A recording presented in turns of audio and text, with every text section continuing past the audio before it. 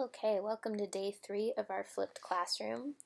Tonight we're going to ask ourselves the question and see if we can prove it. Can rectangles have the same perimeter but different areas?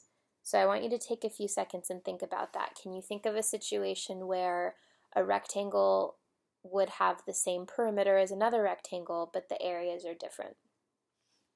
And let's see if we can prove this question right or wrong. Before we do that, again, let's just refresh our memories. Area is the measurement of the space inside a shape, the whole surface that fills up a shape. And we use multiplication to solve area. Perimeter is the measurement of the distance around the shape. And remember the rim, the outside edge, and we use addition to solve perimeter problems. All right, so let's see if we can answer that question. Can rectangles have the same perimeter but different areas?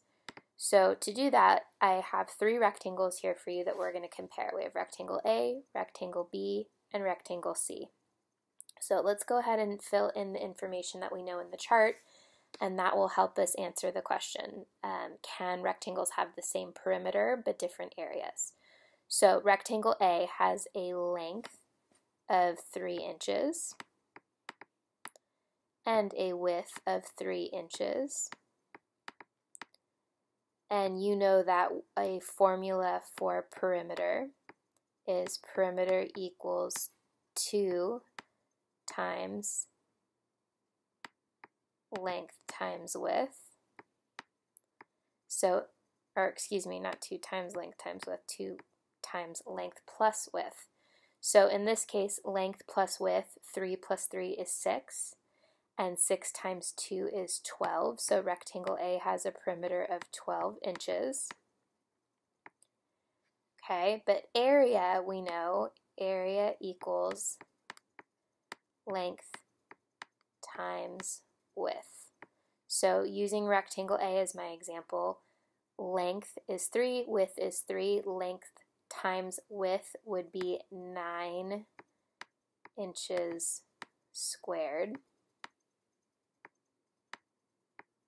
Okay, let's take a look at rectangle B. Rectangle B has a length of 4 and a width of 2.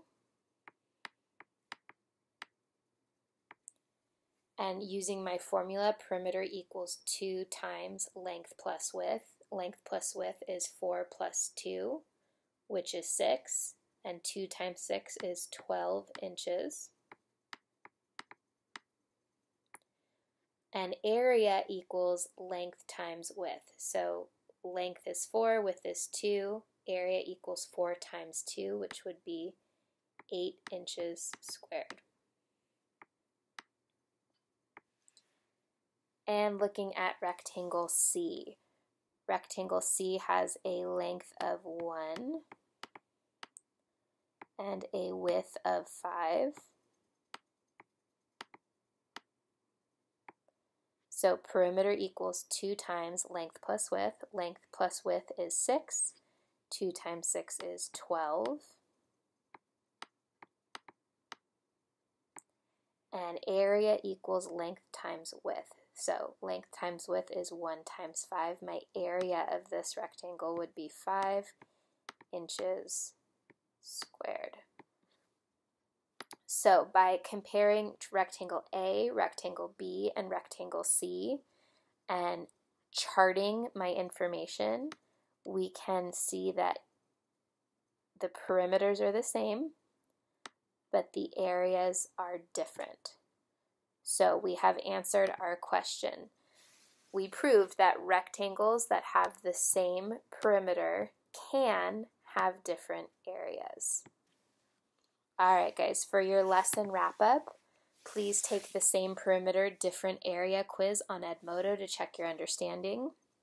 Post any questions you still have in the reply section of the video, or direct message me and we will review your questions tomorrow. Have a great night. I'll see you in the morning.